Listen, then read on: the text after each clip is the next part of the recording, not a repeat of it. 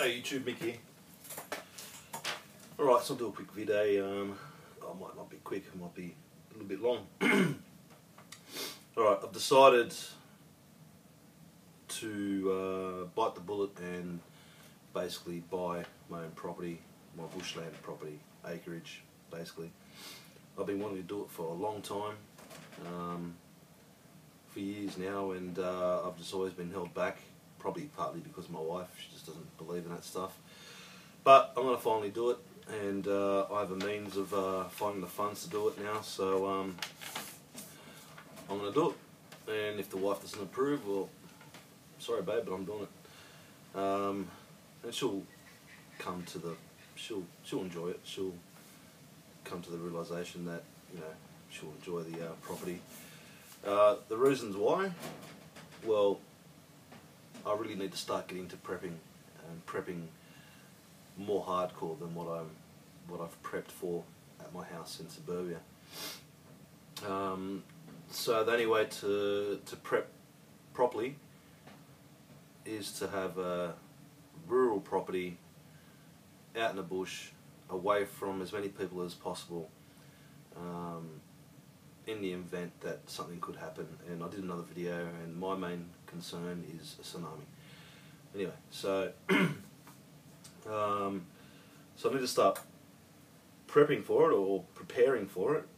I'm just writing a list of stuff here that I believe is the basics I need to sustain myself and my family, and my mate and his family, because at the end of the day, my mate has the same mentality as me, and we may go halves in it, if he can. If not, I'm definitely going to buy something. And the minimum acreage I'm looking for is 100 acres.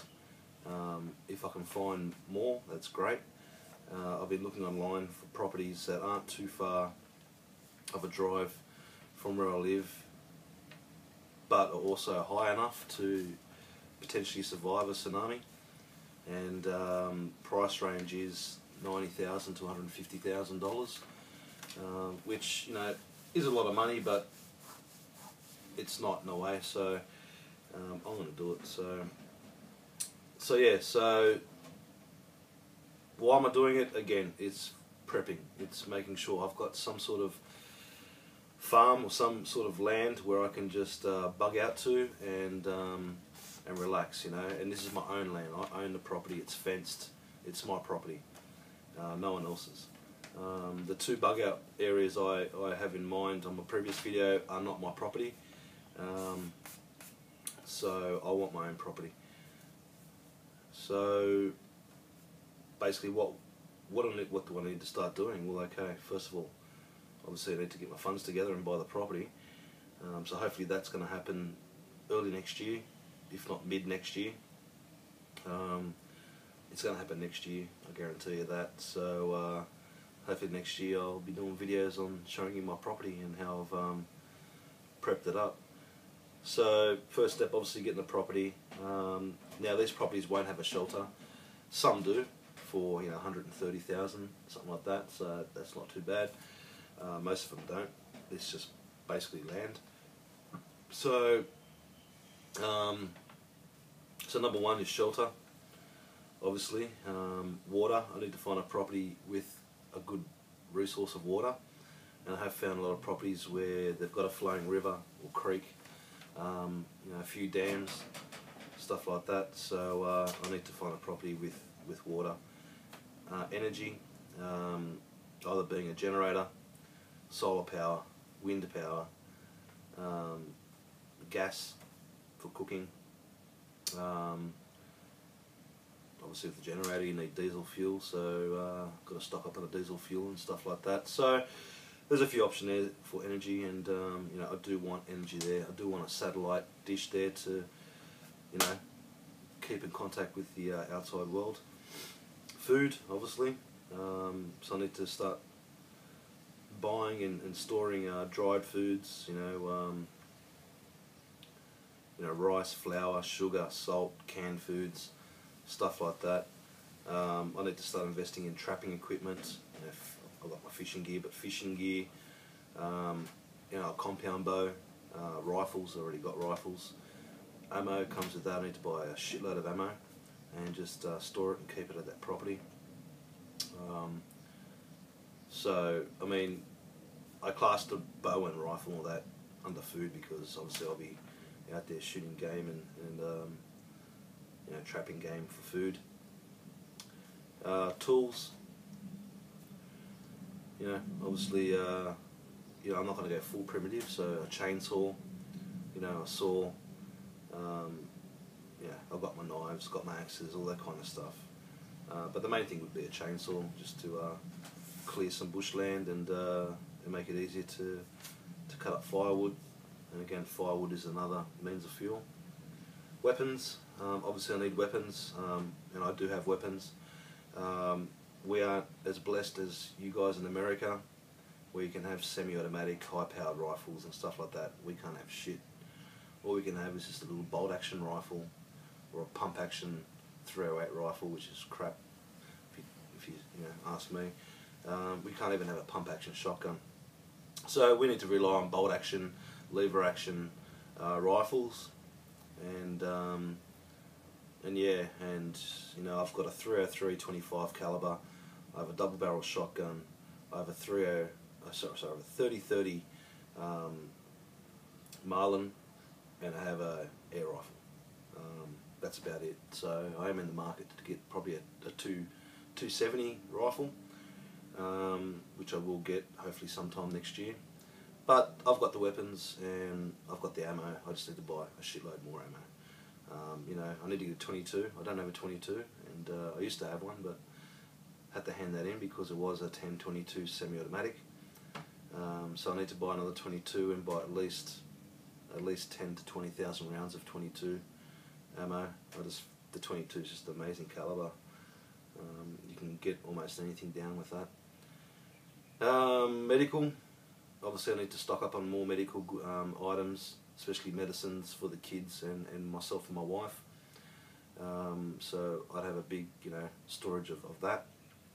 Now with the property, it needs to be also, you know, a bit of grazing land. I'm not going to really go into having cows and cattle and stuff like that, but I definitely will put quite a few goats onto the property.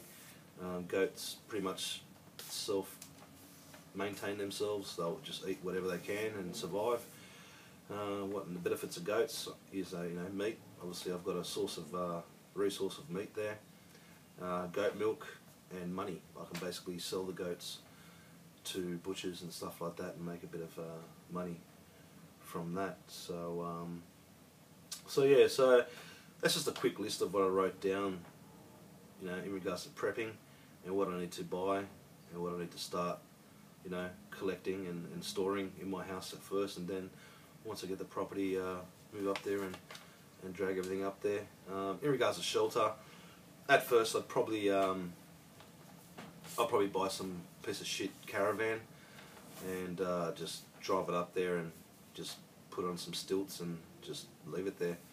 At least it's got enough room to sleep 4 to 5 people, and it's got its own little kitchen and, you know, fridge and this and that, and I can power it up through solar power or a generator or whatnot. But then eventually, slowly, I'll start building myself a nice log cabin, and you know, do that. I'll probably buy a couple of 20-foot shipping containers, which I can get very cheaply because I work in the industry, and have them to store, you know, dirt bikes or quad bikes or you know, gear that I don't want to get stolen. So yeah, so that's my little, I guess, plan in regards to prepping. And it's not only about prepping, it's about lifestyle too. You know, I love the bush. I don't get the chance to get up there as much, and if I have my own property, there's no excuse. I'll be up there every single month, maybe every couple of weeks, maybe every weekend I'll be up there, just playing in my own playground. And I know the kids would love it. I know the wife would love it. You know, and eventually she'll learn to love it anyway. But yeah, that's my plan. I'm hoping to do it. No, I'm not hoping. It's gonna happen next year, and I'm really looking forward to it. I mean, it's too late in the year now to do it now, but yeah, I'll definitely try to do it early next year, and hopefully by March I'll have everything settled and have my property and have a caravan up there, and then slowly start storing what I just told you on this list here, and yeah, just have fun with the family and have peace of mind that I've got a place to bug out to, and it's my own property, and it's a bit of a holiday for the family too. Get out there, we can ride the quads, ride the dirt bikes, do a bit of target shooting, do a bit of shooting, and really teach the kids how to live in the bush and survive, and you know, even take a couple of weeks off and just live up there for a week or two and see what's happening. So that's my plan. It's going to happen. There are quite a few areas that I've been looking at, and they are nice areas, nice and green. They do get a bit of rain. It'd be about maybe a 3 to 5 hour drive from where I live, so it's not too far. So yeah, guys, so that's me. That's my little prepping wish list there, and yeah, that's it. So and look, this is just a quick list of what I wrote down. Obviously, there's going to be a shitload more of what I would need. So you know, please comment, but you know, just remember that I didn't write everything down. It's just a bit of a rant on what I want. So that's me. Cheers.